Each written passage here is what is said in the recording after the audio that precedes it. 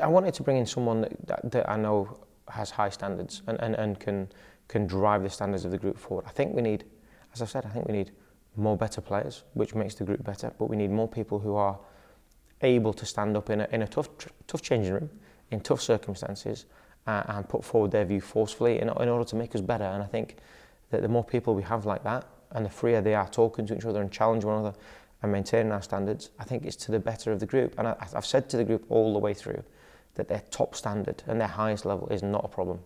We've seen what their highest standard looks like against Aberdeen and against Celtic. We've seen what they can do. It's their daily habits, how far they're willing to come away from that top standard in their daily life is going to define what we do in this season. And I think the more people we have pushing that standard on a day-to-day basis, the better.